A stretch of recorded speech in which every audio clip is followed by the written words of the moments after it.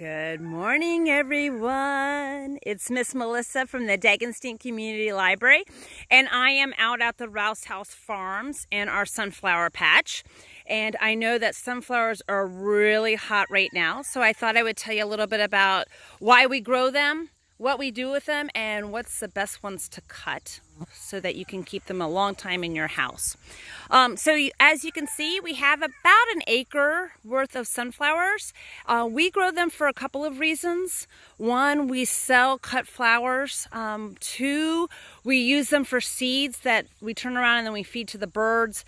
And then the last one is it really helps with our bees and our butterflies and actually, just nature. So I'm going to walk closer here and you'll actually see there's a whole bunch of bees on these sunflowers. So what's kind of unique about sunflowers is, I don't know if anyone knows this or not, but those big petals, those are the petals, but the actual flowers are those little things that bee is trying to get the nectar from. Those are the flowers, and those flowers produce the seeds. Now this sunflower here is pretty large. If you were to cut him, he probably would only last about 3 to 4 days in a vase because his stem is so big. A smaller sunflower, about maybe that size, this guy right here. See, notice his stem? He would last about a week in your house. Now, please be forewarned that if you cut sunflowers and you place them in your house will have what I call sunflower dust because the yellow pollen does get all over the place and everywhere. When we go to cut sunflowers, we want to make sure that actually the face is not completely opened. So this sunflower I could cut. There's no blemishes. There is a little bit of marking here, but I could cut this guy and he would actually last a couple days. This guy, he's done. He's finished.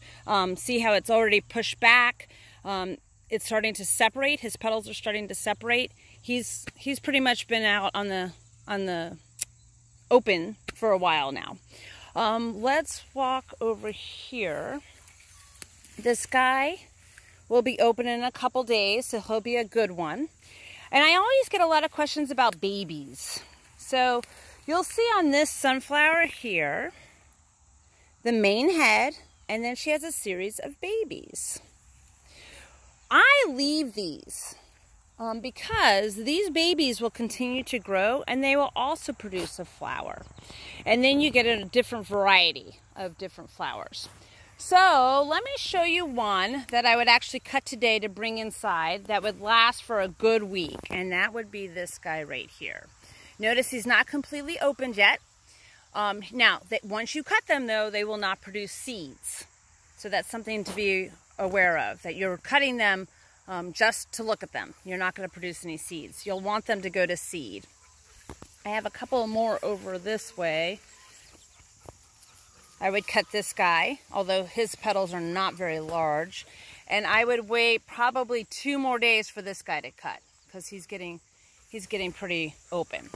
Now, I am going to go over to the back patch here. We plant sunflowers tractor-wide paths, and I have a back patch here that I'm waiting for the heads to actually go to seed, and you might be able to see that in the video that there's a bunch of goldfinch out there trying to eat my seeds. So hold on one second, let me walk a little closer.